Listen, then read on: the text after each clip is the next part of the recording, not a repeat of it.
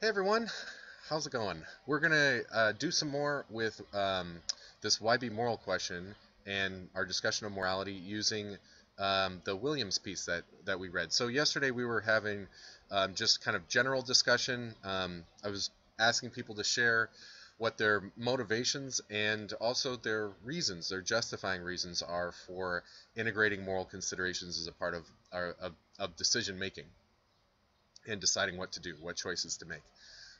So we're going to continue that kind of discussion.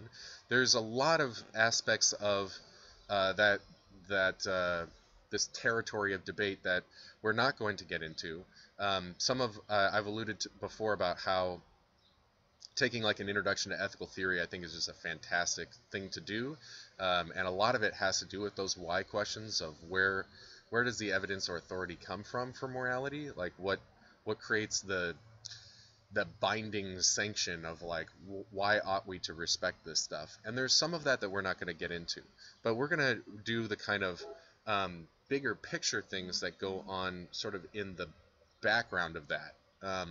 I think of this whole question, the why be moral question, as like a gateway issue.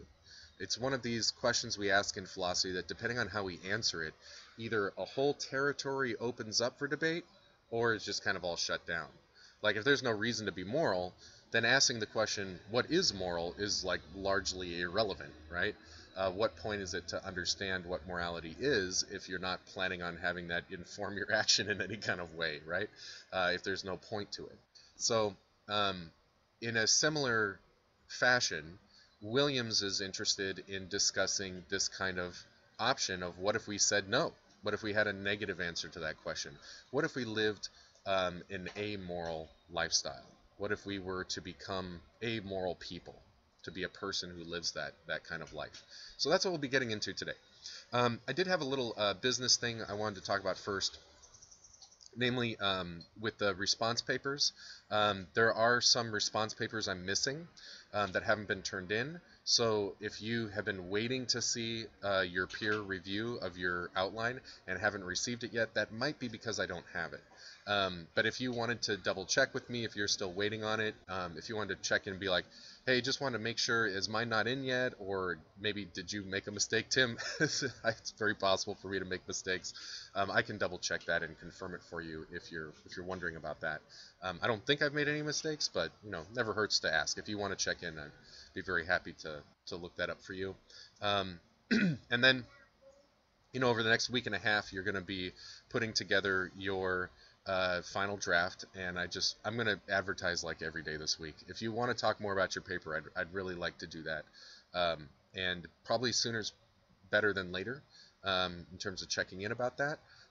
But even if it's last minute next week, and as long as I got time, I'm happy to share it with you and work on some stuff together. But I'm available. Did anyone in the chat who's here today, do you have any kind of check-in questions before we kind of get rolling with today? Anything you're wondering about end of quarter stuff? How's everyone doing? I'm gonna check in about that, I think, almost every day too. Pretty good? Okay. Maybe another thing I'll ask here to get us started. So yesterday's discussion was a little thin in terms of how many people were jumping in and sharing their views about things. Did anyone have anything left over that they'd like to share that's kind of in the spirit on the topic of the kind of class discussion we were trying to have yesterday? Anyone have something they want to throw into the mix? Maybe we didn't have time for or thought of later?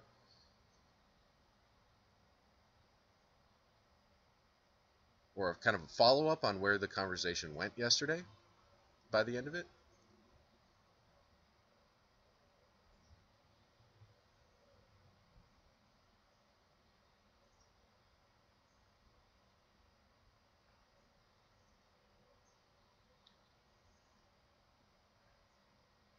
I'm not seeing anything. So maybe that means the answer is no. I'm going to give just a little bit more time, see if anyone wants to drop something in.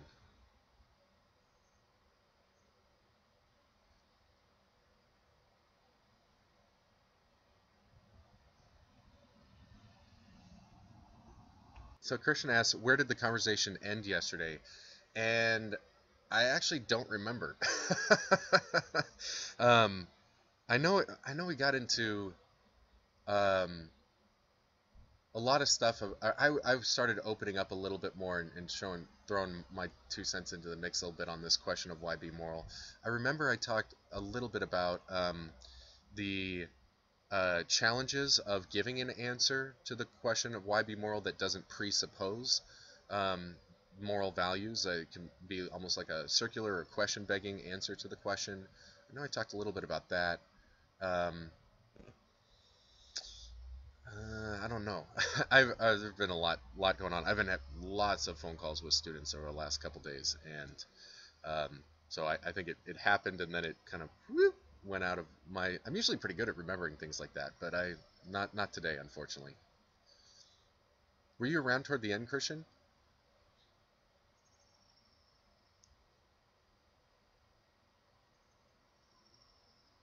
I was talking with some people kind of after class got out, after we finished up officially. Um, but I can't remember. Maybe you'd be able to help jog my memory. You had to take off for another class. Yeah. Okay. I still want to kind of invite people to share as much as possible. Uh, I can lecture and will lecture today, but the more that we can have this be dynamic, I think that makes the class better. Um, so last chance. Anyone want to say anything, make any contributions to that discussion, why be moral that we were having yesterday?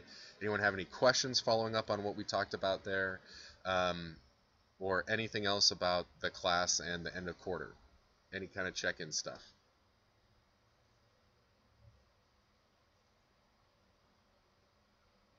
You can even just say no. No is preferable to silence. Nope, nope, nope. Okay. All right. All right. Looking forward to the reading. Okay. Cool. Me too. Okay. All right. Well, I'll just get started on this then. And I actually, before we get to the main conversation, I included the preface to this book for you because I think Williams is writing this for undergraduates. This is supposed to be part of like an introduction to ethics. He wrote this small little chat book thing, and I like some of the things that he says in terms of framing getting into this whole game, like the game of critically thinking about moral values and principles and moral living and what that's all about. Williams, as you know from this is the same Williams we were talking about with End of Explanation, the Nagel-Williams discussion. So Williams is a subjectivist, and he's well, we'll see by the end of the story. There's some things about how he approaches morality that are maybe a little less than industry standard, and a little bit reflective of a lot of the ambiguities that are present. But just like how Williams' version of subjectivism didn't keep him from agreeing with Nagel about objective moral claims and the need to make that sort of thing, that is still his position here too. That he thinks there is some objectivity around moral living. It might just be a little different than how philosophers have traditionally, or many times, like traditional was hard for morality because it's been huge debates about it, lots of diversity of opinion throughout the entire recorded history of humanity, thinking about these things. But there is a common kind of through line that sees it as being connected with rationality. And Williams has an interesting twist on that formula. But that's getting ahead of ourselves a little bit. I like how he does some of the comments. I don't agree with everything he says in this preface, but especially about the less than optimism that he has about moral theorizing. I'll talk about that in a second. But I like the way that he approaches just facing off against the problem. This is kind of like the advice I gave about your papers. That like when I was saying, try to respect the basis of the controversy or the question before getting too preoccupied in rationalizing your preferred answer or proposal. You want to make sure. I mean, you want to do that too. You want to have a thesis and defend it with argument and do all that good stuff. But making sure that you're kind of honoring, that your answer honors the perplexity of the problem that you're addressing is really important for doing good work. And I think that's part of what Williams is sensitive to here. His first line is about how ethics should be considered hazardous business, like writing on ethical matters should be considered a hazardous business. And what he's really saying there is just that this should be approached with care and like diligence and like a responsible accountability, to do one's due diligence, to not be negligent in the treatment of the issue. And he identifies a few risks here of ways that this could kind of not go in a great way, and he complains about contemporary moral philosophy a little bit here too, or at least certain aspects of it, certain ways in which people go about doing that in contemporary times. Williams is a contemporary philosopher. He's dead now, but not too long, not too cold in the grave. When did he die? Maybe 10 years ago, something like that. But he's still, I mean, relatively recently from the philosophy scale of history kind of thing. So what are these sort of concerns that he says? Well, writing about anything is difficult. And writing about a difficult subject matter like ethics is, that's also difficult. But he says there's two special things that are going on when you're trying to do moral philosophy. One, he says, there's a risk that you become more exposed. Like if you've got personal issues or flaws or problems or something like that, they're going to come out if you open up your mouth and start sharing your ethical perspectives on things.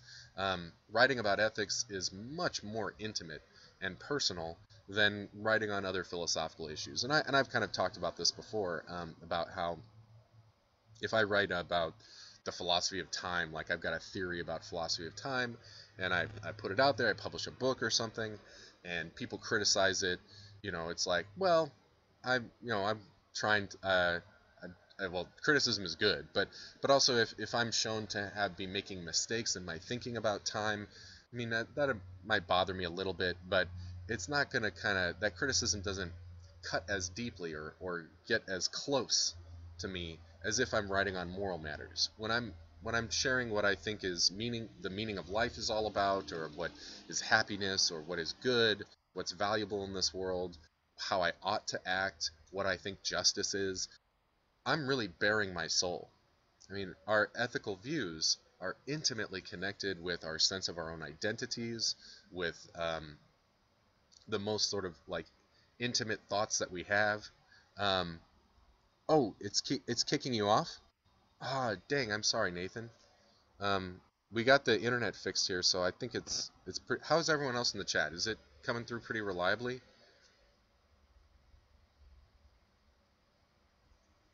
Yeah? Okay, okay. I'm sorry, Nate, that this isn't working for you.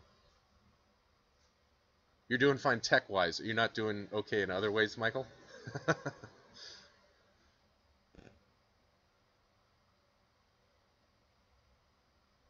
Okay, all right. If there's any questions, if I'm losing anybody, please let me know. Um, if something about the framing of this.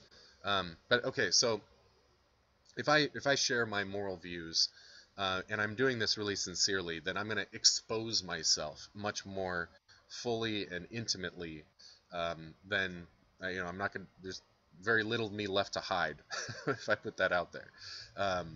It's a much more personal thing. So that's one danger. He's like, this is one reason to take writing on moral matters kind of like be watching yourself. Like this is something to take seriously and carefully. But the second one I think is even more compelling. He says one runs the risk, if one is taken seriously, of misleading people on matters of importance. So what we think about morality is not just some kind of curiosity or like what do I think of Star Wars or something? Like who cares, right?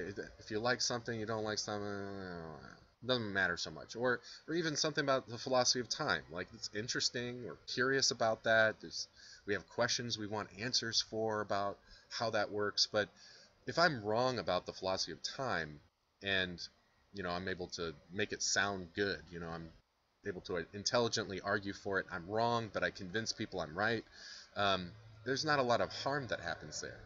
But if I've got the wrong sense of morality and I make the case for it, and people are convinced by my argumentative efforts, then I've just kind of spread even more problems. Because not only if I have the wrong moral views and then I act on those moral views, that I'm now acting wrongly, like the risk of harm and injustice is present.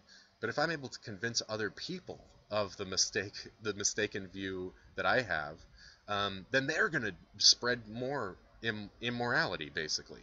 Um, so that's kind of the stakes are kind of high on that. It's kind of it doesn't.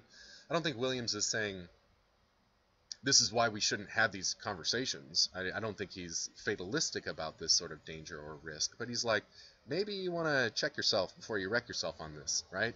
That there is a risk involved.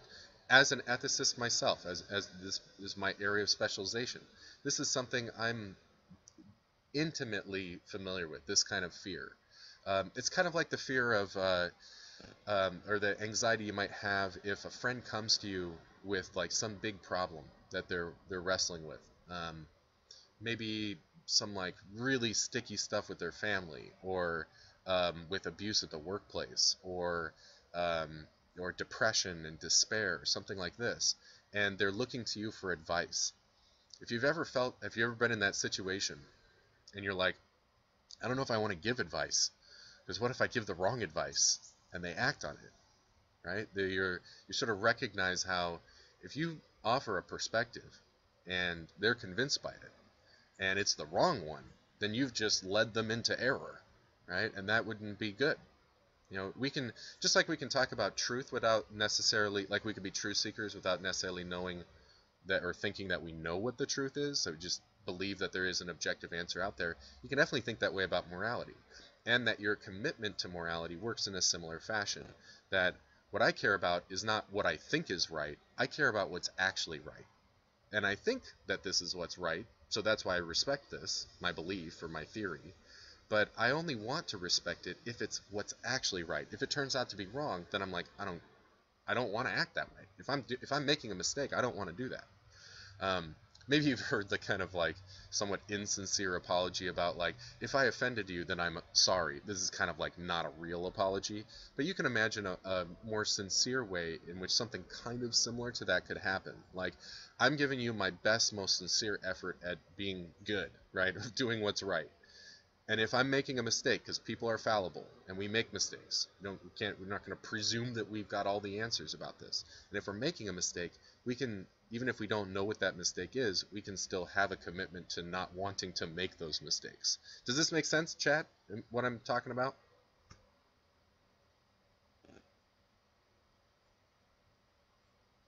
Yeah? Okay. Cool. All right. So after saying all that, Williams says something to me is almost like a joke. It's like a nice punchline. He's like, so these are like risks that come with the territory of doing moral philosophy. Unfortunately, most moral philosophy doesn't ever run into these risks. And why? Because it's not really doing anything meaningful. That it's addressing issues of moral theoretics, but where he says it seems like all the interesting issues are left off the table. So all the core things that we really disagree about and try to work out and figure out what should I think about this are kind of quarantined. And instead we like find ways to analyze morality from afar. I was mentioning in yesterday's class when we were going to do this discussion that, and this has happened many times when I've tried to do this discussion with students in the past, where when I ask this question, why be moral, people start giving answers that are more like, well, here's how people work. You know, here's how other people, what they're up to, and either trying to like psychoanalyze them or do some like social psychology or political analysis or economics or something like that, to like cultural analysis, to explain why humans work the way that they do with morality. But you're not necessarily personally getting into that discussion. You're kind of poking at the question with a 10-foot pole, hanging back, right? And just being like, well, here's what other people are doing, right? But you're not like jumping into it. and taking a stand about, like, well, when I'm thinking about this for myself, this is what I'm thinking about. This is what's informing my decision. Doing that kind of personal vulnerability that Williams is talking about comes with the territory of doing substantive ethics. There's also all this like weird logic stuff that happens, and even some philosophy of language. I was mentioning with Wittgenstein lecture how there was a sort of a fad, or like a movement in philosophy to try to solve philosophical problems by doing a linguistic analysis, like a real deep breakdown of like, what do we mean by this word? That happened with ethics in the early 20th century too. So you had all these philosophers being like, what do we mean when we say something is moral or immoral? What do we mean by saying something is good versus something is bad? Like, just let's just analyze how people use those words, and then that's somehow going to give us some guidance about what we should think is good and bad, or right and wrong. I don't think, personally, I don't think that direction of analysis is able to fulfill the ambitions that people had for it. I don't think it solves these moral questions. I think it may inform it in terms of us thinking and speaking clearly, but in terms of deciding the controversies, I'm not sure it really presents a whole lot of evidence for that. And definitely moral philosophy has moved on from that kind of fad. But there's still some meta-ethical debates that kind of get into some linguistics stuff, or that's trying to unpack the language in which we express moral views. But anyway, there is a way in which sometimes moral philosophy approaches things too formally and doesn't get into the real messy things. But I also want to report, I don't want you to get the wrong impression from Williams here. I think Williams has a point with some of the philosophy that's done, but a lot of the moral philosophy from history doesn't really fit this category. I mean, Williams remarks at one point, like, the number of substantive books on the topic, he's like, I can count on one hand, or some metaphor kind of like that. And I don't think that that's quite true. At least it's not true in my estimation, with my education in moral philosophy. There's a ton of philosophical works on moral matters that really get into all the substantive, nitty-gritty, messy in the mud stuff that Williams is saying this is what we need to be spending time on. One thing I do appreciate about Williams, though, is he says he's got this kind of anti-theory thing going on too, which is also probably why he finds more of the history of moral philosophy not as impressive or valuable in his view. But he does say, and I disagree with him about that. More on that in a second. But he does say that the first responsibility of someone who wants to work in ethics or do some serious inquiry into ethics is to the moral phenomenon themselves. And I agree with him about that. That it's like, it can't just be this academic or scholastic, detached from reality type of theory. The theory needs to capture the stuff that's present where we're at. And where we're at with morality is we got life decisions to make. What should inform that? I mean, ethics and morality is all about how ought we to act. What is right action, what's wrong action? How should we go about decision making? What's the proper way to do this, and what's the improper way to do this? And it even, I mean, it's willing to even presuppose that assumption that there is a right way to do it. That's part of what ethics gets into too. Bernadette says, so it's situational.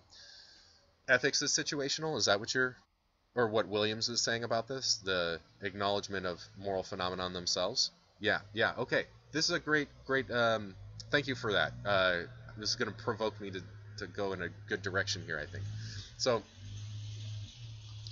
when we ask, like this happens all the time in my ethics classes that I teach, I'm like, ask students like, what do you think? Do you think this is right or wrong?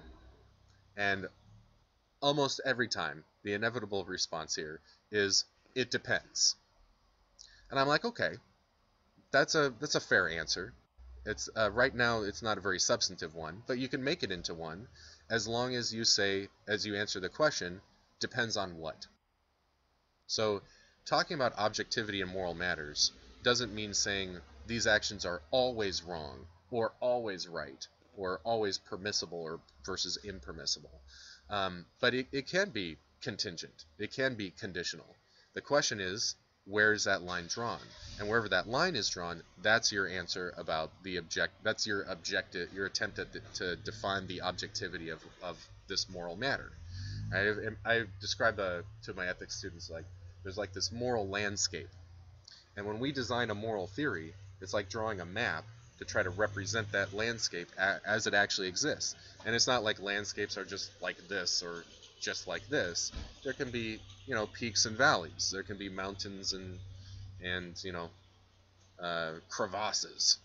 So where does that happen? Where do things go from being permissible to being impermissible, for example? Your theory would be to draw a line on that. And the fact that it applies to different cases in different ways doesn't mean it's not objective, and doesn't mean that it's not universal either. Because the rule that you're setting up, the where those boundary conditions are, is the universal rule that treats all the cases alike. So I'm going off on a little bit of a tangent here, but this is fun stuff about ethical theory. Let me give you an example to illustrate this point. Let's say a student wants to turn in late work. And let's say I'm a huge softy about this, but imagine I was a little stricter. Like I had a much more strict, like no late homework kind of policy.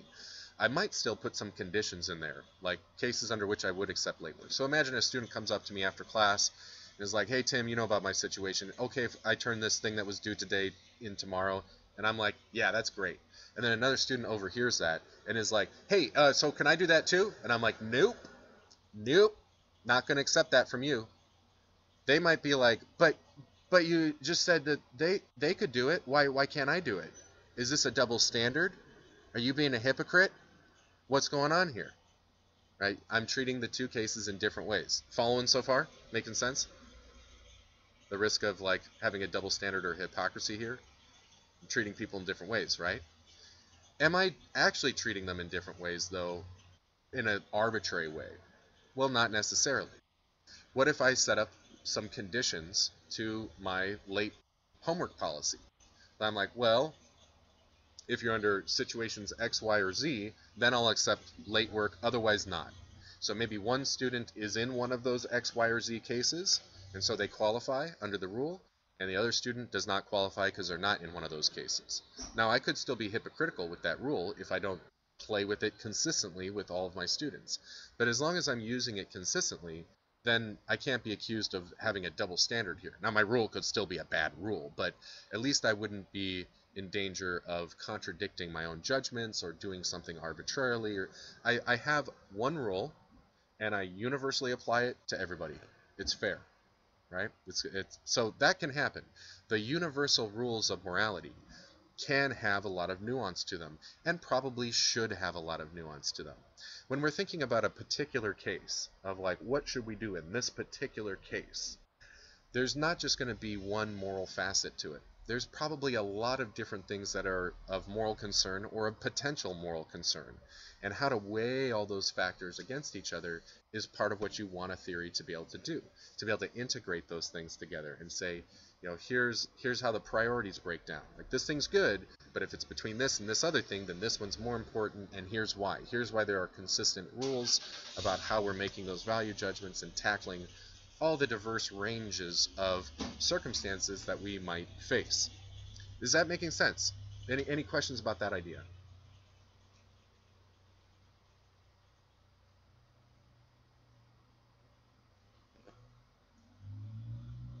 No, you don't think there are any questions, or you don't think it makes sense? Oh, it makes sense. Okay. Thanks for clarifying. Sorry, I asked two weird questions back to back. Yeah, if anyone else has questions about it, let me know. But just that this is like a possibility, and actually this is going to be important for what happens in the rest of the Williams piece too, because Williams is going to identify the idea of consistent universal judgments about what to do, like what's good and bad and right and wrong, as one of the things that sort of characterizes moral thinking as opposed to amoral thinking. Okay, that's going to be an important feature, but more on that in a little while. So while Williams in this preface doesn't sort of he's not a big fan of ethical theories. He doesn't think that the way that philosophers have a specialized skill set, which they definitely do, this kind of intellectual skill set about crafting theories and evaluating theories, he's not sure whether that's the most important thing for respecting or being responsive to moral phenomenon. I disagree with him, and I think they're incredibly helpful for exactly that function. But I agree with him that the goal here is that whatever is going to be our relationship with moral matters, the underlying goal is to be sensitive and appropriately responsive to whatever's going on with those realities, with those moral realities. And we can strongly disagree about that. Like, we can have different ideas of what are the morally relevant features to cases and what aren't morally relevant features, or about how those features should inform our choices. That could be a major thing too. So little disagreement there, but also a lot of agreement between me and Williams on this. I just wanted to kind of point out how theory can very much help us with respecting those things and making sure that we're not holding double standards, that we've got consistency. But kind of like a one final note on this. So thinking back way back to the beginning of the class, when we did personal identity, that first topic in metaphysics, and I presented the whole like analyzing A's in terms of some other B's, like giving a theory for something. And we talked about how you can use thought experiments and example cases as a way to test a theory. Because if the theory is supposed to apply, it's supposed to apply universally, and is it doing so consistently? Are there counterexamples? You know, that kind of stuff. And so the same thing happens with morality too. Like, if you offer principles, the goal is to be able to have non-arbitrary reasons for why you're acting the way that you are, that justify the action. And you have to consider all the range of cases. So setting up universal moral principles or universal moral theories is really not to gloss over difference or diversity of circumstances, you know, contingencies, all that. But rather, if it does that, it's a bad theory.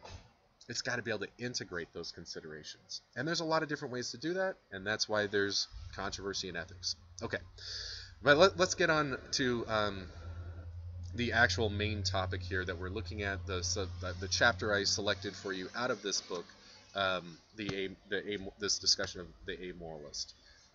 Any other questions, though, before I do that? Anything else from chat? Anything people want to ask about?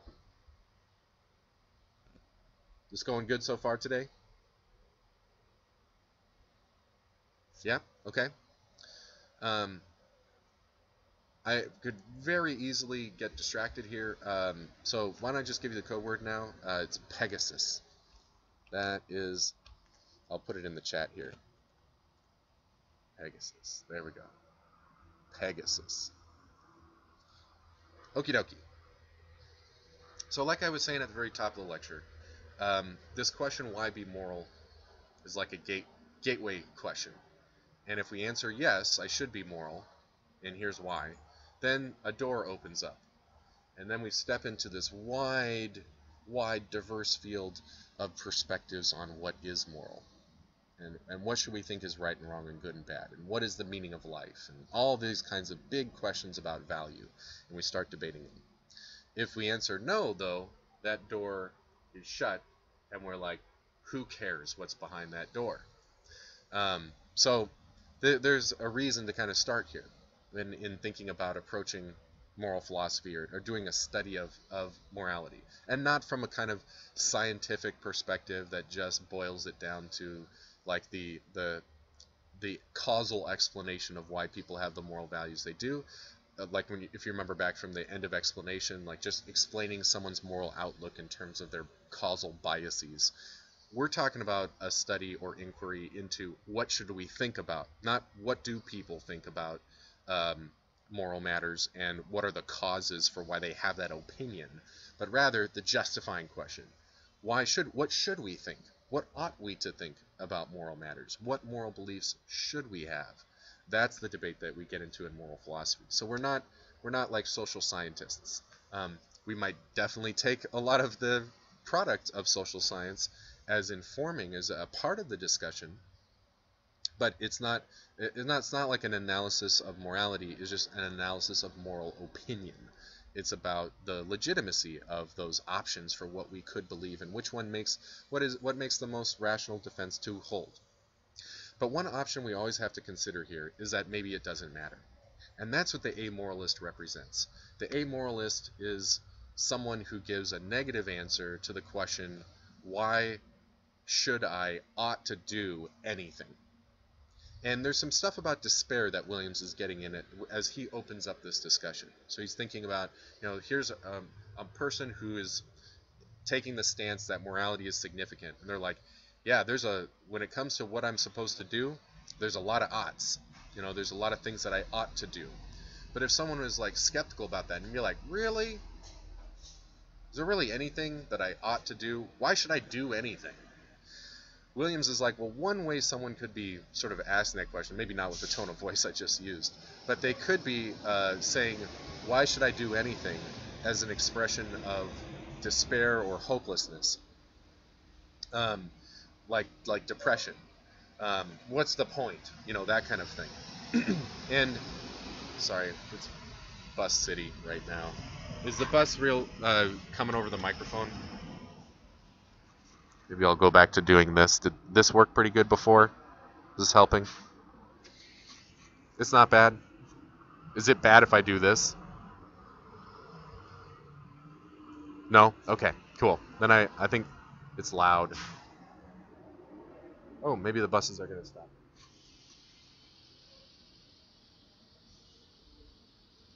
Oh yeah, well, we'll see. Sorry about that, everyone. Yeah, I don't think there's any more that are coming. I kind of got a rear view mirror here so I can see if they're coming from back there. Okay, sorry, I got distracted. So the first way someone might be like, why should I do anything, is as this expression of despair. And Williams says, and we want to be really careful here about exactly what he is saying and make sure we distinguish from what he's not saying. But he's saying the possibility of a person like this, and it's not just a possibility. People do actually experience this. I've experienced this. I'm sure many of you have too.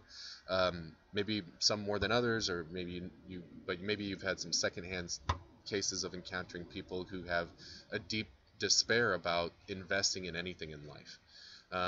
And Williams, his take on this scenario is that kind of person doesn't really pose a threat to the rationality of why you ought to be moral. So if we're imagining like the moralist is one figure in this discussion, a person who thinks there are moral truths and they ought to inform our choices in life, and they've got some reasons for that. They maybe have some arguments to try to back it up too. And they want to say, this is what is rational. Why should you be moral? Because of this stuff. Here are some reasons for it. So it's got a positive answer to that question. And then over here, you've got the opponent, the person who doesn't see the relevance of these moral considerations and might challenge the logic of the reasons for this. The amoralist is going to be one of these people, but we can also maybe imagine someone who is just experiencing despair. And so that view or that type of person represents an alternative to the moralist person. And so which one should we be? What person should we be? If we can make choices about this, which way should we go? And if we think that there are some reasons for being moral, whatever they are, does someone who is experiencing despair and depression threaten the rationality of being moral? Does it threaten the legitimacy of those arguments? And Williams says no. He says if you're like arguing with someone, trying to this would not be a good thing to do, and I don't think Williams would say so either, but if you're trying to argue with someone who's in despair and say, well, here's all the rational reasons why life has meaning and why there is good and bad and right and wrong, and that you have choices to make about what to do with your life, right? And choose the good over not the good, right? Those reasons might fall flat for such a person. But Williams is going to say, this is not because the reasons are bad, but because the person that you're talking to is maybe in a state where they can't be responsive to those reasons.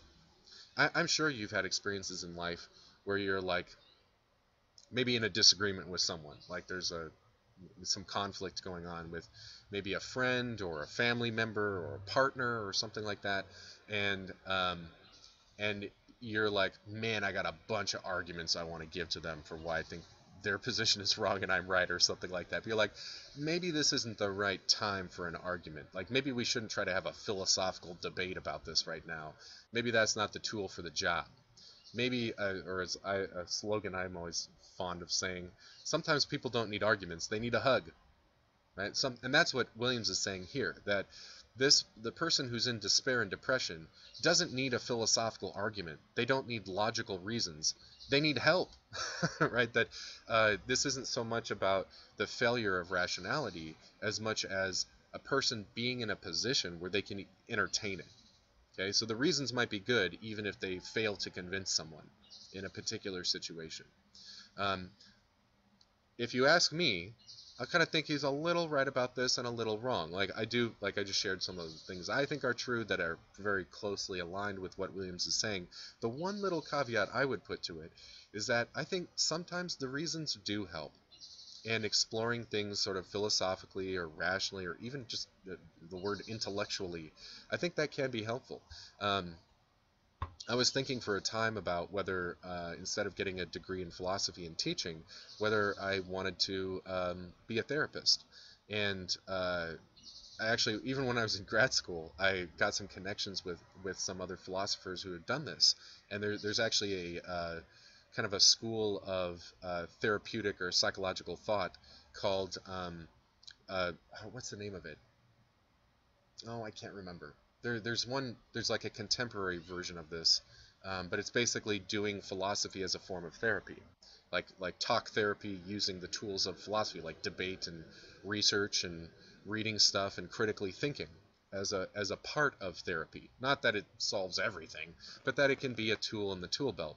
And there's a couple people. One person's named Viktor Frankl, who I might have mentioned before, and then there's another dude, R.D. Laing, who was a psychoanalyst from Britain in the mid 20th century, kind of famous too. Both of those guys are called um, sometimes existential therapists or logotherapists. There's like a kind of tradition of using philosophical tools and existentialism specifically in the case of Viktor Frankl to help with therapeutic issues and mental health. And I've seen it firsthand with myself and working with other people that sometimes those tools have something to offer too. So to completely dismiss it, I don't know if I would do that like I would agree with Williams on that move, but certainly there are limits to it, and that um, rational tools are not always the right tool for the job. But this is still Williams has a point here that this kind of scenario, while it is troubling just for the sake of compassion, like trying to the recognizing that there's a tragedy of how we can get into places where we're maybe less responsive to what could be good arguments or good reasons, that we lose maybe the bandwidth for being able to engage with that. That doesn't pose a threat to the in principle legitimacy of morality. It's just like this person's not it's kind of like children. Children are freaking amoral animals, in my opinion. I got one. There's little hints at something that maybe looks like empathy or compassion or respect or something like that. But they're really children are developing the capacity to be responsive to moral matters, and they mature in this regard. Like you increase your bandwidth and tools and resources that you have. And I do think studying ethical theory is another way to extend your tools further in being able to participate with moral matters. But there is one person who is a threat, the genuine amoralist. Someone who's just like, I don't see the point. Williams puts it as a more defiant tone against the idea of moral oughts. Someone's like, that's bullshit. Nope, I don't see why I ought to do anything. The person who is experiencing despair or hopelessness, it's more of an expression of a defeat, of like, I can't engage with that. I just don't see it. Not so much like, I don't think that's true, right? But maybe just like, I hope it's not true and I can't help not having hope for it. Something more like that, right? It's a little different of a stance. Like you can imagine this amoralist as maybe having full all the faculty. Like Hume talks about a person like this, and his name for it is the sensible knave. The person who's fully rational. They got all the rational toolkit um, resources, and they're empowered in that way. They're informed. They don't have all these like biases going on. But when it comes to moral matters, they're like, I don't see any reason why I should give a shit about anybody else. I don't see any ground for why there are some fences on my behavior. That there are obligations I have toward others. They're a knave, right? Like a scoundrel. But they're rational. Hume is like, is this person possible? Can you imagine a person who's fully rational and yet completely unresponsive to moral matters? If the moralist is right, that there is moral truth and there's good reason for it, that there's a positive answer to that question, why be moral? Then that implies that the amoralist is doing something irrational, that they're either insensitive to moral reasons for moral action that there is a rational basis for, or their reasoning about that is flawed, like making mistakes, just like how you might make a mistake in a math problem or a logic problem. There are some moral philosophers out there, moral theories, that basically justify where the line is drawn on moral and immoral behavior by appeal to just pure logic itself. No other like emotional content or cultural standards or anything else, just pure logic ends up being the foundation. The principle of non-contradiction all by itself is maybe enough. That's Kant, by the way. And when I teach Kant in my ethics classes, I always describe him as trying to squeeze blood from a stone. You've got the stone of logic, and how are you supposed to get the like richness of a moral life that comes out of that?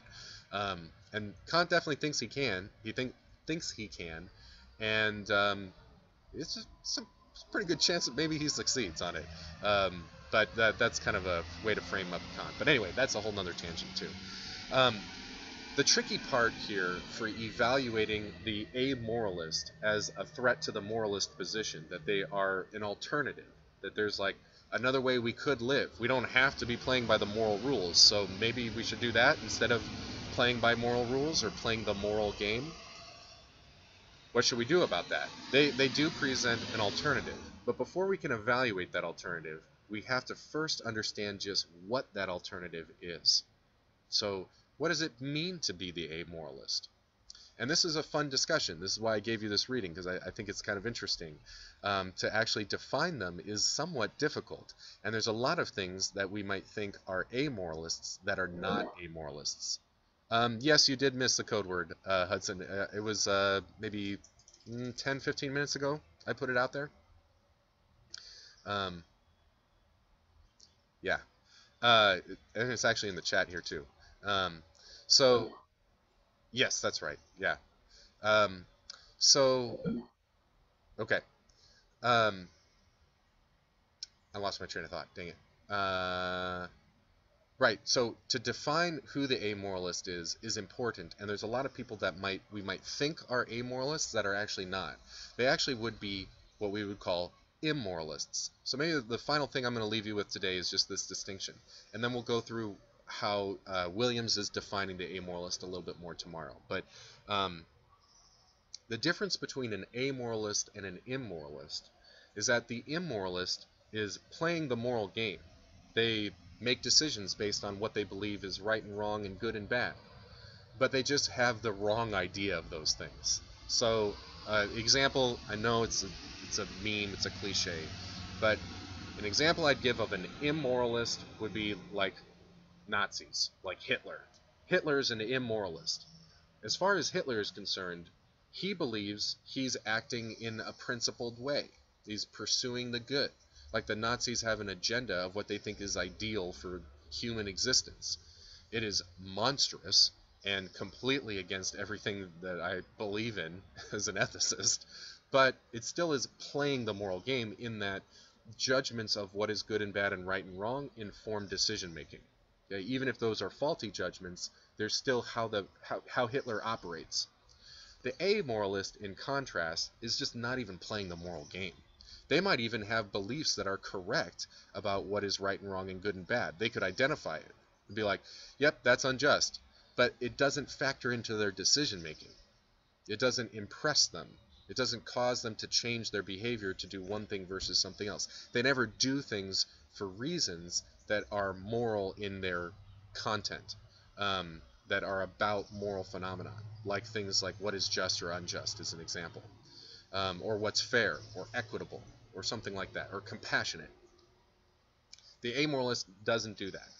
The immoralist does, even if they have a faulty understanding of that. And there could be a lot of, like, I don't think of Hitler as being an incredibly sincere person in terms of, like, critically rethinking moral values or something like that. Maybe if he did, he might have, I don't know, figured out some things. But even with that, even if he holds those beliefs insincerely or unreflectively or uncritically, he still uses moral judgments that are moral in their character, just conceptually, as a part of informing decision making. So they are criticizable. They're still criticizable, but in a different way than for the amoralist. There's two different things going on. So what was foreshadowing for where it goes from here? Williams thinks that a lot of cases of what we might imagine as an amoralist is really just someone who we just think has the wrong values. And people that think of themselves as being amoralists, of being like, I'm not playing the moralizing game, actually are. That it's actually really hard to be a genuine amoralist. So we'll talk about that more tomorrow. I got to let you go. Any questions here before I shut things down on the video?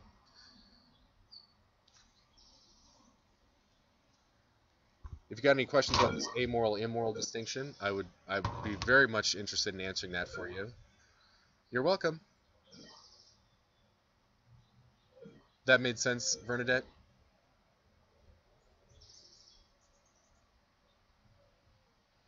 Cool, cool. You're welcome. See y'all later.